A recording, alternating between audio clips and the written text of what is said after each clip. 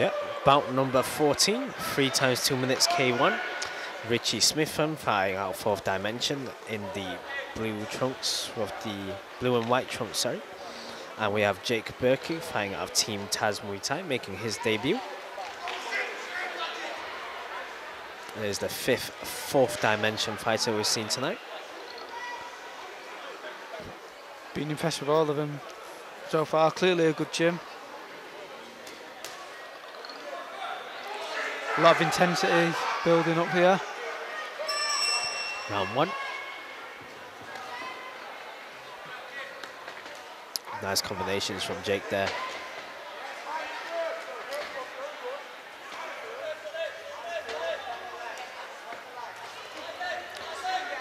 This Ritchie's a bit of a twitchy fighter as well, isn't he? Yeah. Plus his hair dances as well. Break dancing haircut. Ooh, you can hear that. Powerful leg kick. That sounded like Nicki Minaj got spanked there.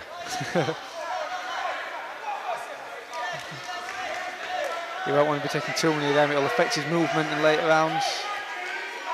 And a big dead leg to deal with. Jake needs to get out of that corner there.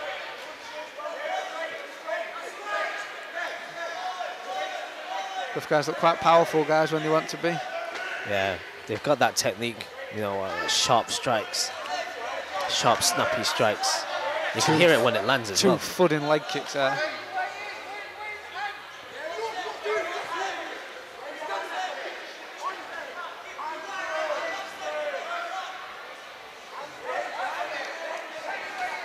Nice leg kick there from Ritchie. Good combination, set him up with the 1-2. Jake fires one back, eats an overhand right from Ritchie there.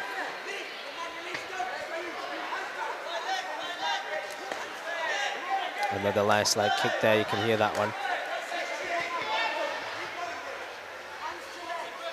Nothing much really going on here, just the exchange of leg kicks.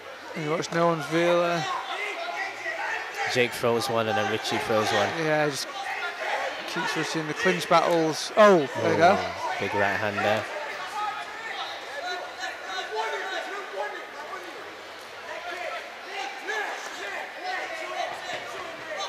Ritchie taking the centre of the ring, just making Jake move around him.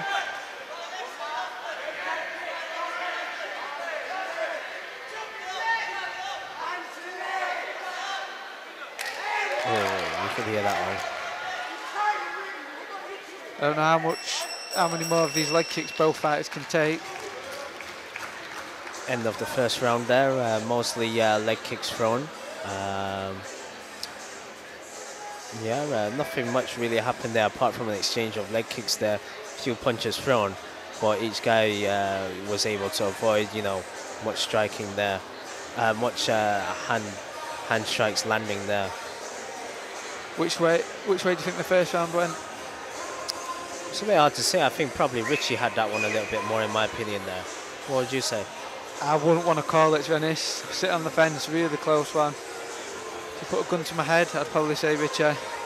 But like I said, not really a lot to go off there. No one really taking control.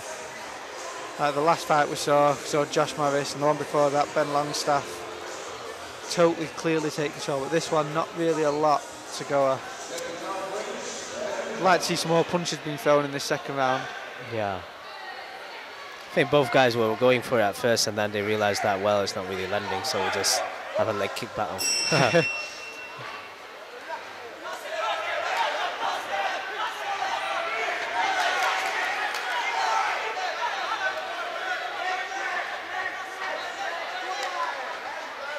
Flying knee attempt, straight to the guillotine. Yeah, that's what happens when they go into punching range. They seem to end into a bit of a clinch or a stalemate. Yeah, just clinch. That was with Floyd Mayweather, just clinch up. And when punches are thrown, it'll be like sort of one punch at a time. It won't be a combination of punches. That's why it was quite refreshing to see someone like Josh Morris earlier. That's right. Who clearly golfing class with his boxing. That's it, punches and bunches. Got a bit of blood coming out of Jake's nose.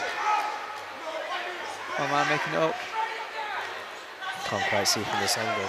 I think you might be right though.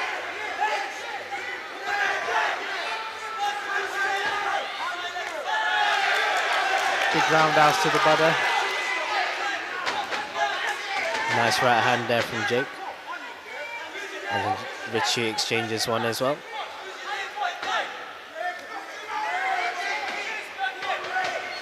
So at the minute, neither fighter really going for the kill.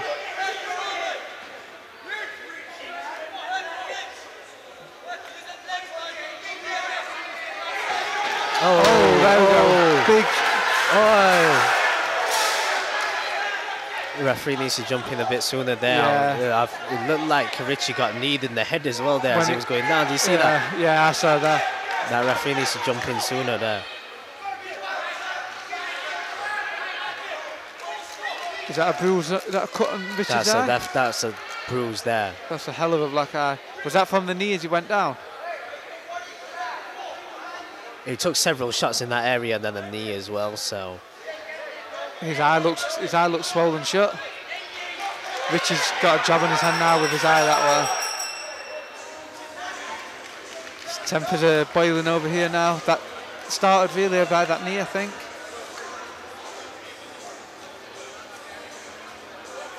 Yeah, I'm not saying Jake did that on purpose. It's hard to say when you're in the battle there in the heat of the moment, but that knee really should have been avoided. Yeah, the referee could have jumped in and stopped that there. He's sort of taking a bit of a back seat, really. I don't know what. I'd like to hear what the fourth dimension corner are saying to the ref here. Probably echoing our words.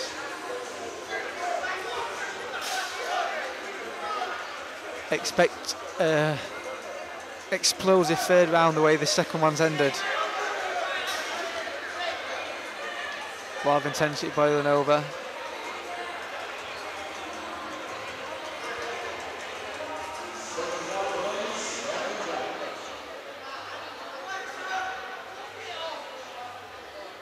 I don't think Ritchie seems...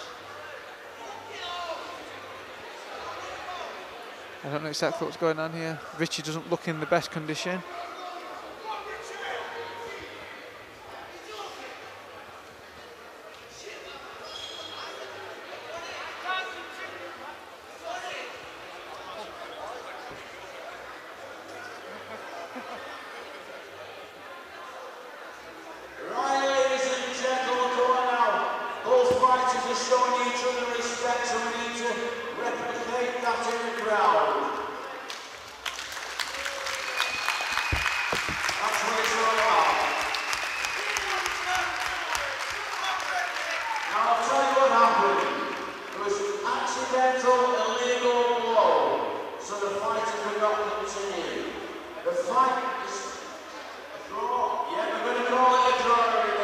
Good decision, sensible call, not much else you can do when something like that happens. Unfortunate because it's been shaping up to be a really good fight.